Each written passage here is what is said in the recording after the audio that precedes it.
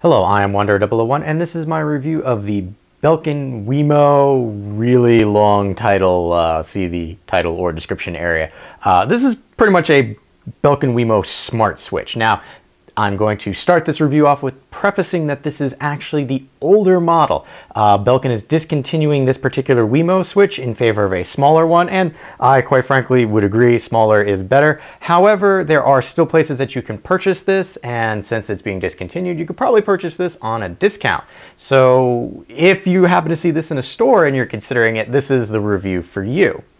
So I'm going to start off with the price. When I purchased this, I actually got it on an Amazon Lightning deal for 20 bucks. Generally, it was $40.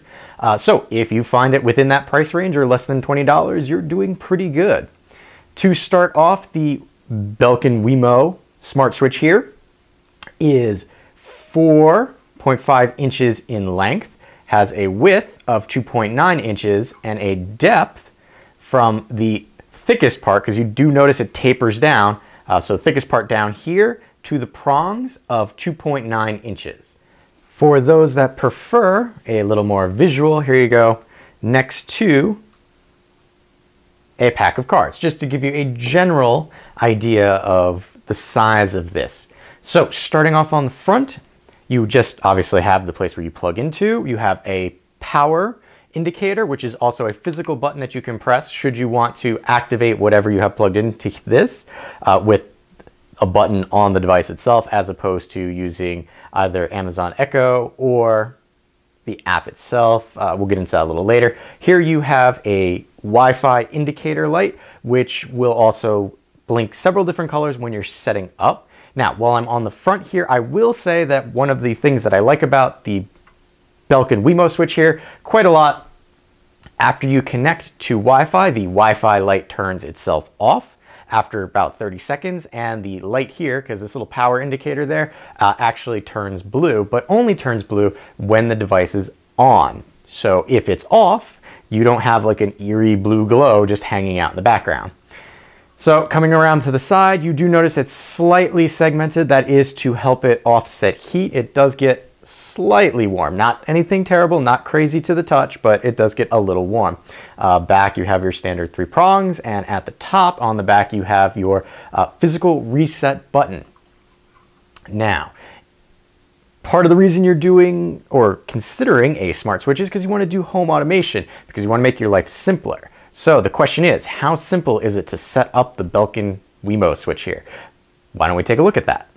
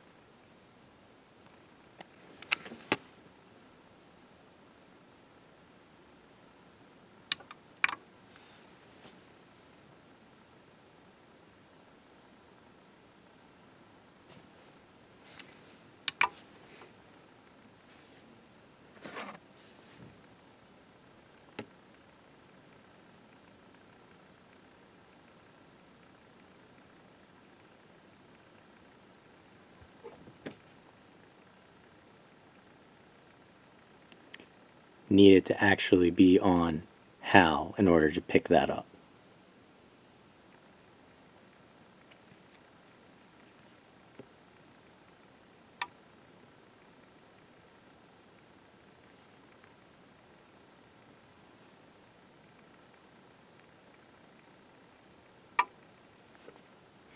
So as you saw, once you kind of get an idea of what you're doing, it's not terribly difficult to set up, which is very beneficial for something like this because you want ease of use. Now, smart switches in general, I had plenty of experience with back in January of this year, depending on when you're watching this.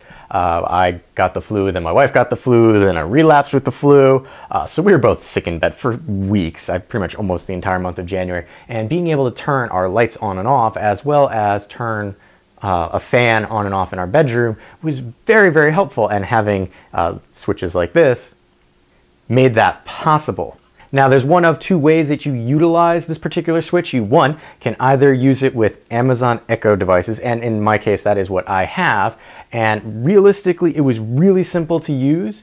All you have to do is, once you get this set up, which you saw the process for doing that, you just tell your Amazon device to search for devices and it will find this switch on your network and add it to your Amazon Echo, and then you can use the title of whatever you call this in order to actuate. So that was really, really simple to do. Now the other way to use this is with the application. There's an on-off switch. So why don't I show you what the application for this looks like. When you first start the WeMo app, you're going to get this green splash screen as it searches for devices. Currently it is checking Foamy, which is my local area network. And there you go. It found all of my devices. I'm going to zoom in a little more because there's not much that actually happens on this particular screen. And that's both the plus and minus of this. It's the simplicity of the app itself. So here on the main screen, it will list all of your WeMo devices. In this case, I only have one smart plug. And from here, all you can do with this particular device is either turn it on or turn it off. Now, you will see it turns green when it is on, letting you know that it is on, and it is rather quick. Now, that is because I am on my current network. If I was off network and trying to do this, it would take a little more time for that to actually change. Coming up to the top here, you have this refresh button. So if you did have multiple devices, you could tap the refresh button, and if they weren't showing up before, hopefully by clicking the refresh button, they will then show up. If you want to make changes to a particular WeMo device, you have to click this little pencil icon to edit. Now from here, if you click and hold the 3 hamburger button, you could reorder any of the devices that you had. Now, if I wanted to change anything to do with this particular smart plug, I have to click the arrow, which then brings me into the editing settings for this particular device. So from here, I can edit the picture. This is the default picture for the WeMo smart plug that I have, but if I click on it, I can take a picture of the device or what it's turning on. I can choose a picture from my photo gallery to represent it. I can reset the photo, or in this case, I'm just going to cancel because I'm going to leave it as is.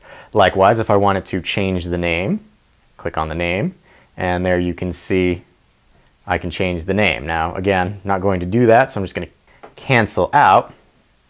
The other option from here is to reset options. So if I come here, I can clear product info, I can reset the Wi-Fi, or I can erase all content and settings. Now, that's kind of the nuclear option, so I'm not going to be doing that. If you made any changes here, you can hit save. In this case, I did not, so I'm just going to hit cancel.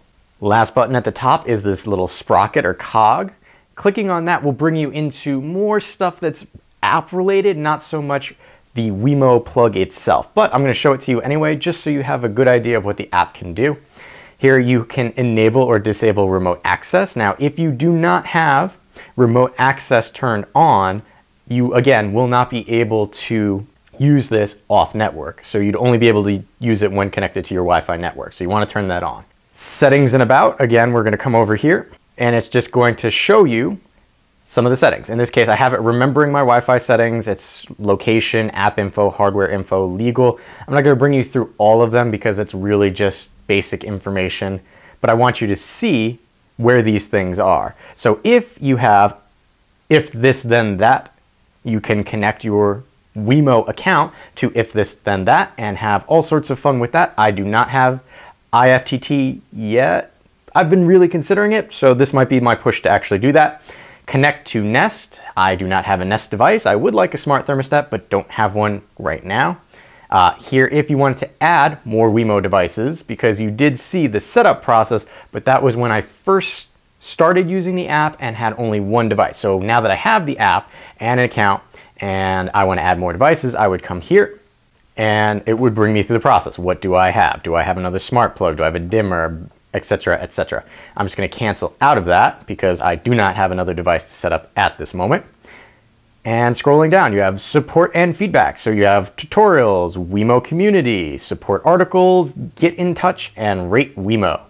Coming back to the main screen now, you'll notice that it's searching for the devices again. It's going to do that every time you come to this screen. Now, if you're on the screen and close the app, and here, actually, I'll show you. If I close the app and then come back to the app, it doesn't have to do that search because it's still within the memory. WeMo does not push firmware updates from the application itself. So if the app isn't on and there's a firmware update for the plug, it does not push notify you that, hey, there's an update. You have to come into the application itself to see that there is an update. So if you're just using this with Amazon Echo and you never come here, you're never really gonna know that there is a firmware update. So I would recommend on occasion, maybe once a month, just coming into the app and seeing if there's any firmware updates. Because that is one thing that WeMo has been really good about, is pushing firmware updates. So, coming down to the bottom, you will notice that we are currently on devices, and that would list out all of your devices. I only have the one right now. If we select rules, this will allow us to set up rules. Now, right there, it's looking to see if I had any rules set up. Now, by default, you have several selections of rules. You have a schedule. So if I click on schedule, since I only have the one plug, it's just showing me. So I can turn on or off living room and when. So if I select, and again, clicking any of these will bring you into more options. Just keep in mind, I only have the one device. So living room, I can turn on or off, on until time, on or off.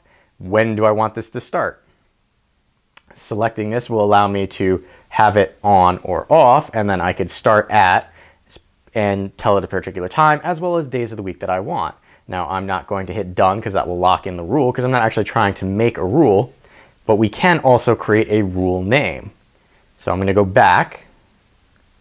We can also do auto off timer. So automatically turn off my particular device, again, because I don't have any other devices, but you select it after the device has been on for 1 hour, or starts at 1 minute and goes up to an hour, or you can select a custom time, so plus or minus however long you'd like it. So let's say you have kids and they, around 8 o'clock, they go into the den, they watch TV for an hour or so, and they leave, and they always leave that light on. Well, doing this will let you turn that light off after a specific amount of time. Or maybe you're kind of giving them a cue, hey, it's time to get out of the room and go to bed. This is where you would do that. You can say when, all day, or again, just like before, you can select start day on or off, time to start, time to turn off, and then days of the week that particular rule will be in place. And again, you can name this particular rule so you know what it is if you have to go back and edit.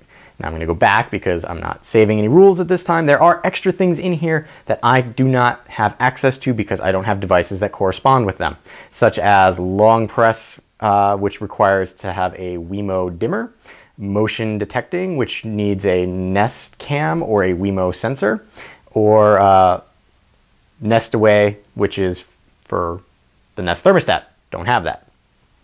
You also have automate, which is right now, if I click on it, we have a rule called away mode. So this is kind of like you're setting up lights turn on this time, lights turn off on this time to mimic you being home.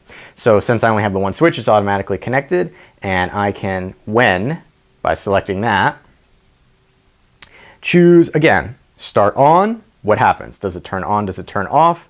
Start off, or sorry, turn off. So start at this time, turn off at this time, and then select days of the week. So again, it will mirror what your activities while you're home. And get notified, again, these require specific things. So motion alerts and usage alerts requires a WeMo Insight, don't have that. And this one requires a WeMo sensor or a Nest cam, both of which I do not have. And then again, this cog up in the corner here does exactly what it did on the devices page. So that is a quick, well, not really quick, but that is a look through the WeMo app itself, as well as what you can do with the switch. All right, now that you know what the app looks like, let's take a look at actual usage, like in practice, turning it on and off, and using Amazon to turn it on and off.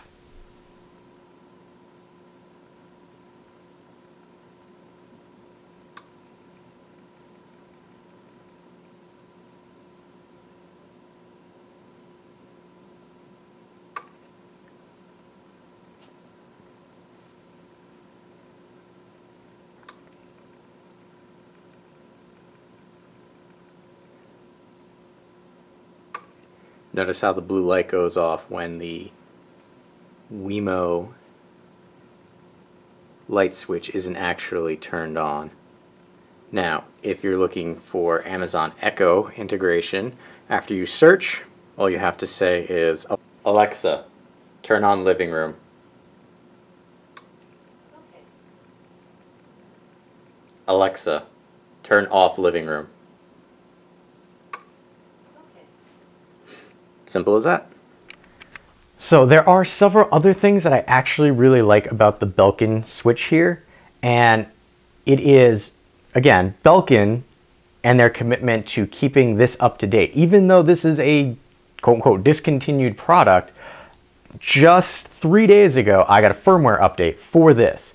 There was actually even a firmware update right out of the box for the WeMo, and I appreciate that because that lets me know that you are buying, while you are just buying a switch, you also are having Belkin as the backer of that, and they are committed to keeping their stuff up to date. Now, I'm not sure how long after this is discontinued they'll keep that up, but 3 days ago, which I know that this has been discontinued probably a little longer than that, I did get an update for the switch. So one of the concerns that I had with getting a smart switch was power consumption, because I'm one of those people who will unplug things to save on vampire power. So the question is, how much does the Belkin smart switch here use? Well, this particular smart switch uses 1.2 watts when idling. So that means that whatever you have plugged into this isn't turned on, it's just this is in the wall connected to your Wi-Fi.